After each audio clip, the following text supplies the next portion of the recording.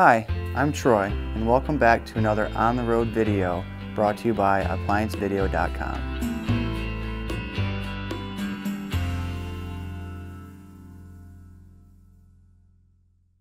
Stop. Before beginning any repair, always be sure to disconnect the power to the appliance.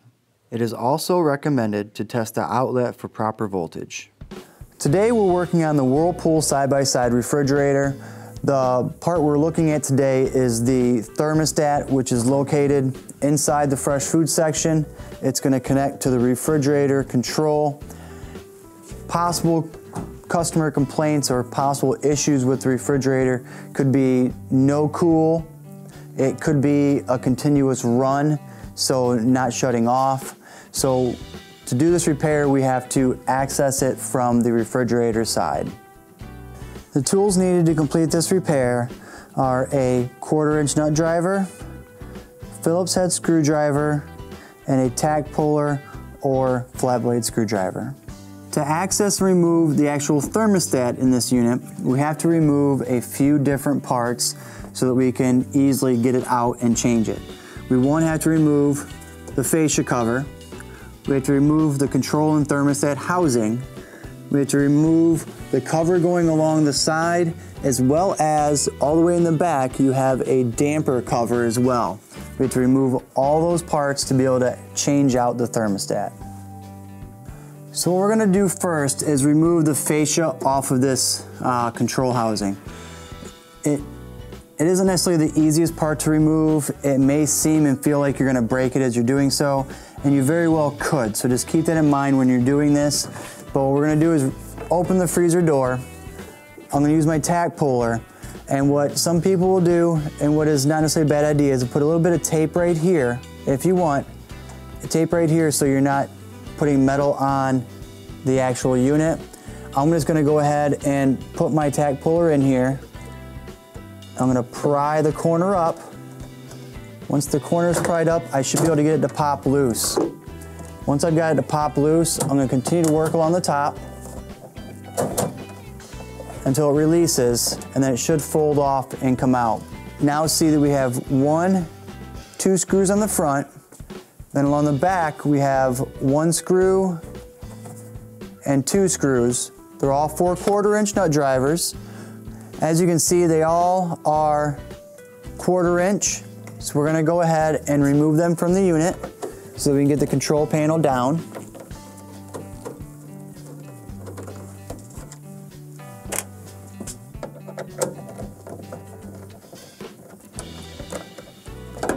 The 2 in the front are easily seen and easily accessible. The ones in the back, you're going to get down to look up to see where they're at. Get one and remove that. Find your second and remove that. Now with that removed, it does set here and hang a little bit. We're going to go ahead and use a Phillips head screwdriver and remove 1 screw that holds this side plate on. The reason why we're doing that is so that it gives the thermostat wires and the thermostatic bulb and the freezer control the ability to hang down a little bit further.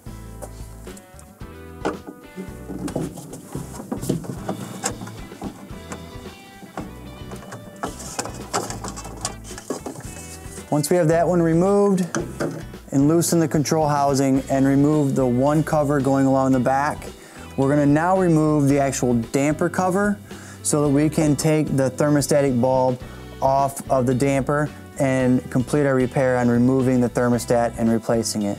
So what we're going to do now is remove the 1 screw that holds it in place, which is right here.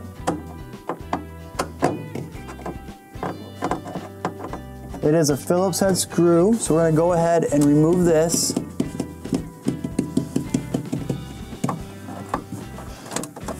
Once that screw is out, this damper cover is basically going to swing out a little bit and then come off.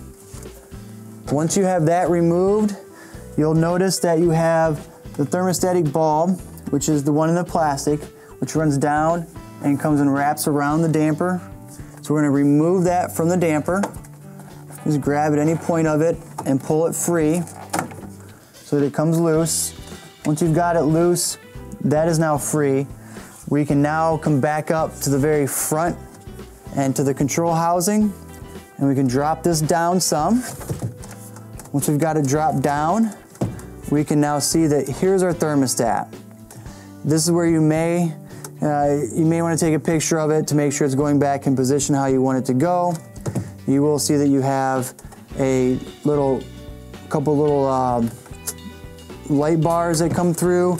These actually go in. One goes into the black dot here. The other one comes over here to this black dot. This one has to come out to remove the thermostat, and it was already out, so we're just going to set it aside. We're going to take out the 2 Phillips head screws to release the actual thermostat. We're going to take it out and then take the 2 wires off this side and the ground wire off this side. So now the little optic light, this has now been removed. It goes into this blue piece right here on the back side so that the light from the light bulb can transfer up and illuminate this. What we're going to do is go ahead and remove the 2 Phillips head screws, 1 from each side.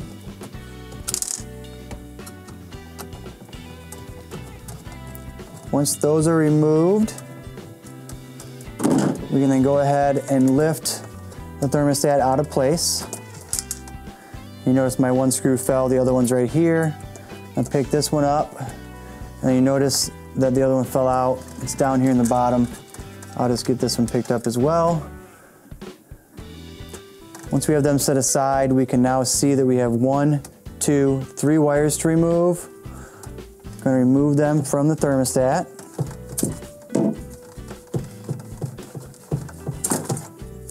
Now we're going to remove the ground wire as well. Once those are removed, we're now going to take the thermostat out.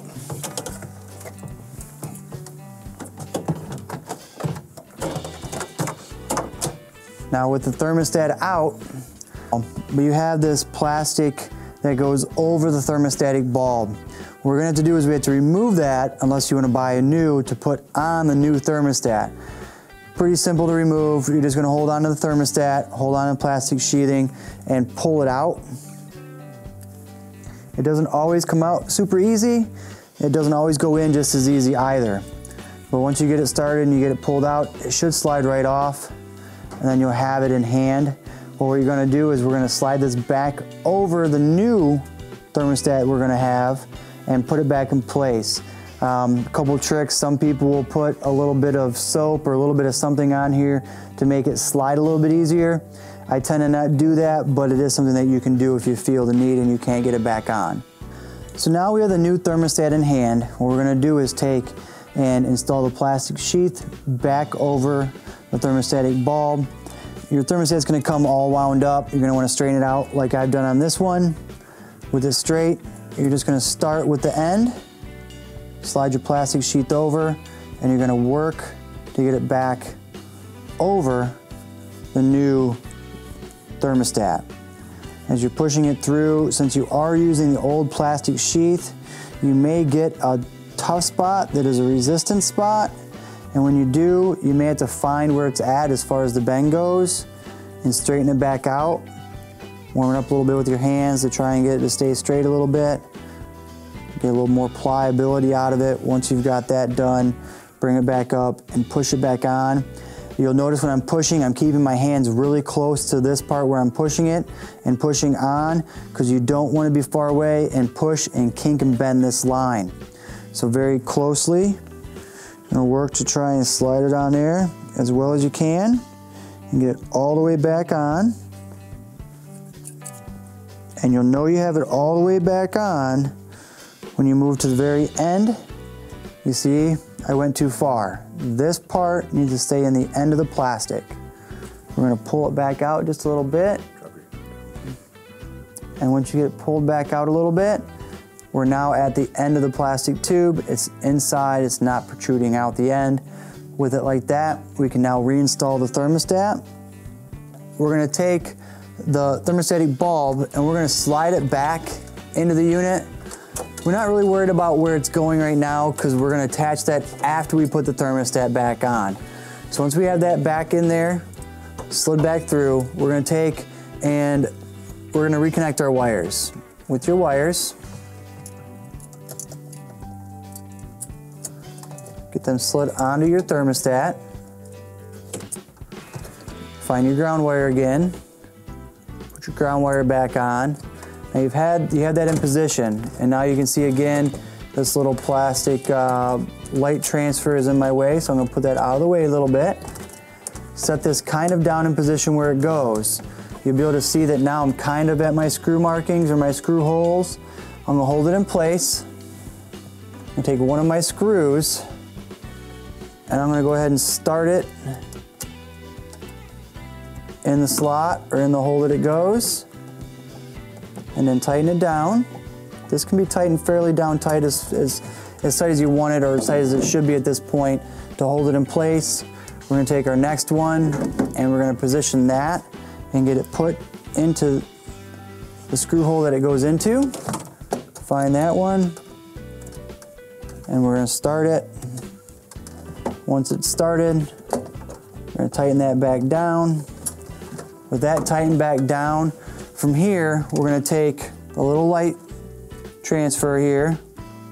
We're going to take and I'm going to run it back under the wires. Let's bring it back under the wires. I'm going to find the black little rubber boot in here. And I'm going to stick it back inside there so it's held in place, just like this one is over here.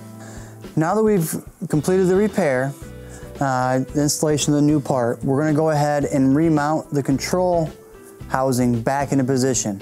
If you remember, we had 2 screws in the front and 2 that were in the back. I'm going to show you the 4 right here so you can see them.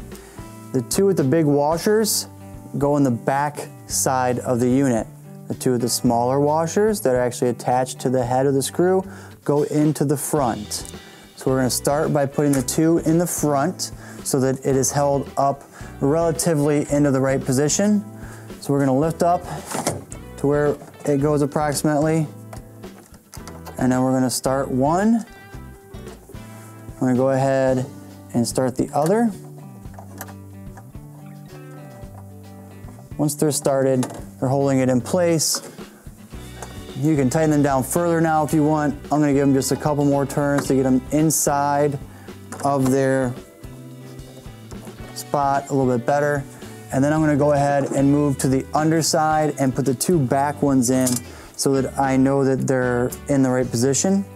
So put one on your 1/4 inch nut driver.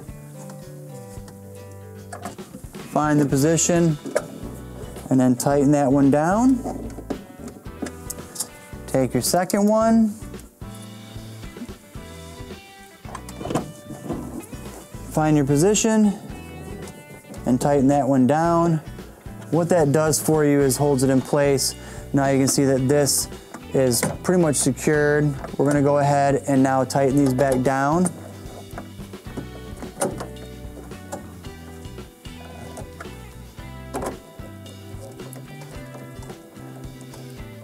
Now once those are tightened down, we can go ahead and replace the fascia.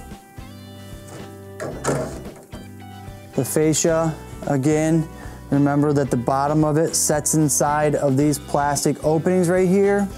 These plastic pieces right here set inside the plastic housing right here. So we're going to take and start by positioning those into the approximate position. Once we've got them where they should go approximately, you're just going to push the top in.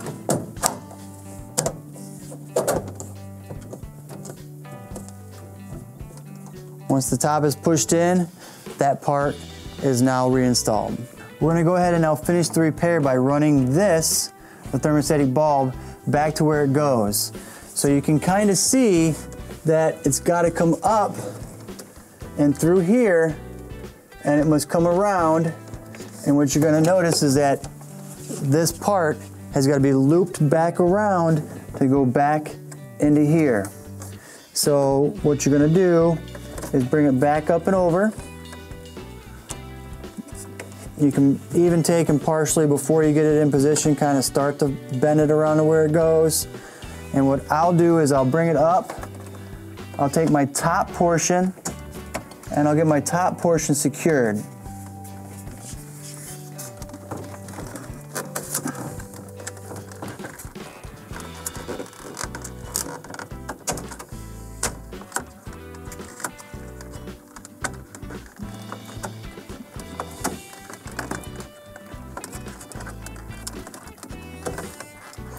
Because the top portion is the actual end of the thermostatic bulb coming through. So when I have that positioned, and now you may take two hands, hold the top in place,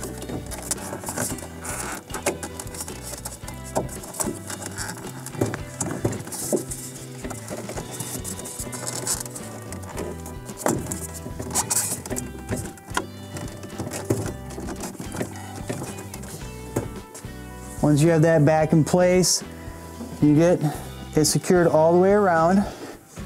You can now test with your freezer control and kind of slide it back and forth to make sure that it is moving, which mine is. With that back in place, we can now take the damper cover.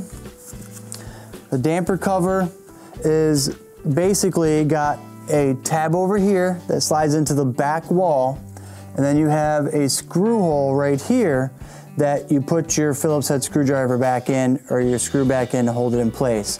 So we're going to start by putting it in the notch in the back wall, holding it back over in place. It's going to set there kind of where it goes. We can now take one of the Phillips head screws we removed and fasten it back into position.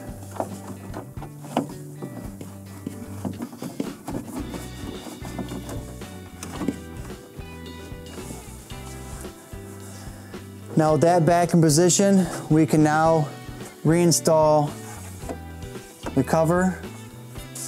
We're going to go ahead and reinstall the cover that goes over here and start the screw. Once it's started, we can finish tightening it down. The cover will set in approximate position. Once you have that in place, that completes your repair. Thank you for watching another quality repair video brought to you by ApplianceVideo.com.